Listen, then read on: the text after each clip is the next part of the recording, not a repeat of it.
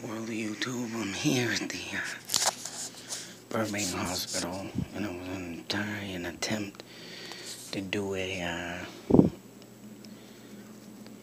thing with the elevators on the video I did on Elisa. Now, I showed footage of her in and out of an elevator, and that was the only footage that they had of her on the elevator. I'm talking low, because it is a busy day. Trying to get this done is kind of difficult. So I'm on the first floor now, and there is people around the corner. But I'm going to try and do this and attempt to do it. Just going to have to do it quick. Hopefully no one interrupts. But this is what I'm going to do. I'm only going to be able to push one button. But I'm going to show you how fast these doors close. This is an older elevator, and as you can see, as it just shut. And these are older elevators that when she stepped into that elevator, to me, like all this, I think someone shut that thing off. So hang on a minute, I want to try one more thing before I go up to the second floor, but I think someone had done and shut something off on her to make that elevator sit and to do this. As you can see, as I hopped out, watch this. I hop out, as she did, the elevator door immediately opens, just like that. See that?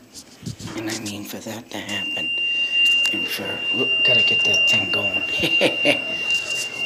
But anyways, to see that happen, and to see how fast these elevator doors open and close, that's only living proof that whatever that elevator was doing that day was rigged.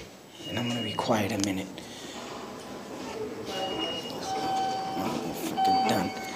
Perfect. Well, anyways, like I was saying, for that door to shut like that immediately, and for her to not, sit there and play at the door like she did, in and out, in and out, in and out, only goes to show what had happened on that elevator that day, that the thing could have been locked open and held, which I think, because I just literally proved and shown that that this elevator, hang on a sec, and I just proved and shown that that elevator, and the way how it stuck like that, wide open, and as soon as I immediately jumped in the way of that door, it immediately opened. And for Elisa to stand there in that elevator for that amount of time, and for that to, not close immediately after, then I have the reason to believe that that elevator was rigged and held open somehow. Whether the main power was shut off at that moment in time, because as soon as she went out and left, the elevator door immediately closed. Then it went upstairs and closed. And then it went up to the next floor and immediately closed. So that's my conclusion on that, that door was rigged or something. And as you can see, here's a surveillance camera right here, right there. Where is any of this other film? Not to be mentioned in the other video, man. It's just insane. This hospital has been here since 1976, and I'm sure the elevator I'm in is just about as old as the elevator that she was in. Maybe even older. I mean, hers she was in the Cecile Hotel was probably older than one here. So my point, my thoughts, my theories. Like I said, where is all the other surveillance cameras? It's right there, as you can see clearly, to the elevator door.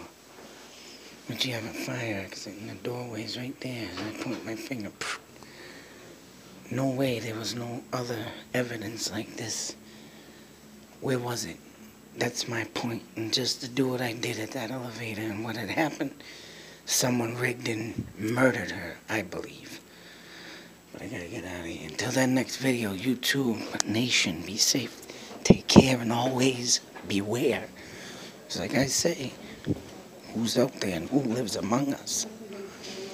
And here's the electrical room. I'm sure that's probably, wired right over. And the elevator right here, there's a work elevator and 2 public elevators. So only my thoughts and theories, but that's very strange how that elevator did what it did.